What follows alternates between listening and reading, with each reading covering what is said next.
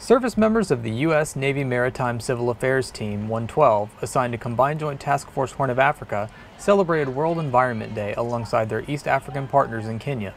MCAT 112 and other U.S. and African organizations helped plant nearly 600 casuarina tree seedlings at a local primary school as part of the celebration. Our team participated in a tree planting ceremony at a primary school today.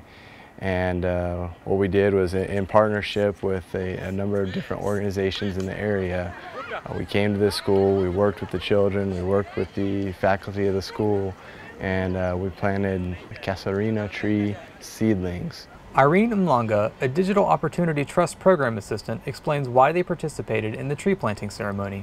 Today we were planting trees at the school to mark the World Environment Day, basically to educate the students and the teachers on the importance of the environment and how it can actually be harnessed into a green economy in the future.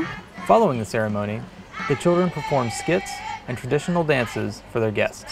It's very important for us to be part of this initiative so that we can also see ways on how we can embrace conserving the environment. The casuarina trees grow straight, tall, and slender, and are able to be used in thatch work and construction.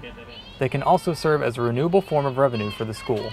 It's humbling, it's exciting at the same time, because you know and they know that you're doing something that's going to have potential future positive impacts on them particularly, and on the school and on the community.